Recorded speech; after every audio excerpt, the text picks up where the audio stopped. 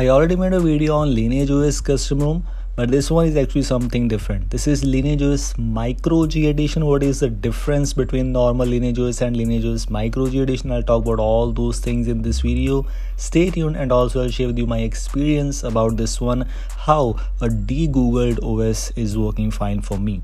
We have LineageOS version 19 as you can see, and you can see MicroG. Earlier I'm testing it on Redmi, this is Mi 11X. You can consider it as Poco F3 or maybe Redmi K40. October security patch, I'm using the latest version, and the first highlight is it's MicroG edition. So the thing is, it's basically alternative of normal Google apps. First of all, we have a Safetynet issues in LineageOS. Whenever you use LineageOS, you always have the Safetynet issues. You need to root your device to pass Safetynet. But in this case, like I'm using the MicroG edition, I don't even have the Safetynet. I'll talk about Safetynet later on. But let me tell you two more things here. For example, you can see we have Google account adding option. It is not basically proper G apps. It is MicroG edition, so only few of the Google Play services things will work, which will not drain the battery, which will not track me. This is a very useful thing, to be honest. We have a lot of extra things. And here comes the Safetynet part. If you have ever used MyGeo on your device, you might already know that this will not work if your device has root. Even if you pass the Safetynet status, it will still not work. But in this case, as you can see, it's working perfectly fine because Safetynet does not exist anymore.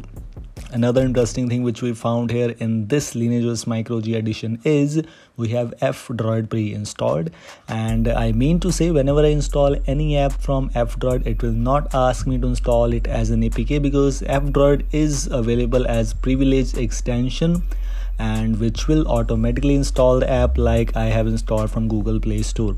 Whenever you install any app from Google Play Store, it will not ask you to install it as an APK. As you can see, it's done. It is automatically installed, and this is looking super good.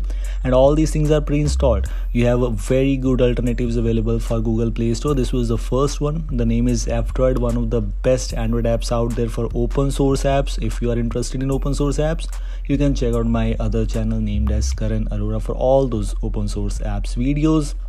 Here comes the Google Play Store alternative. The name is Aurora Store.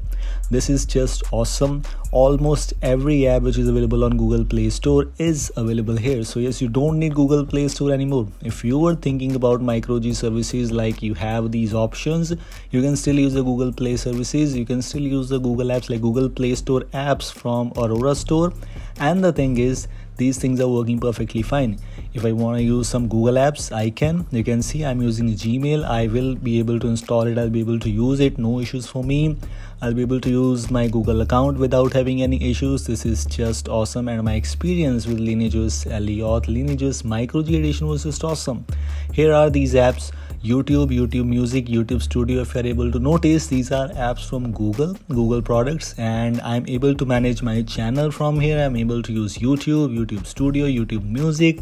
Yes, these things are working perfectly fine.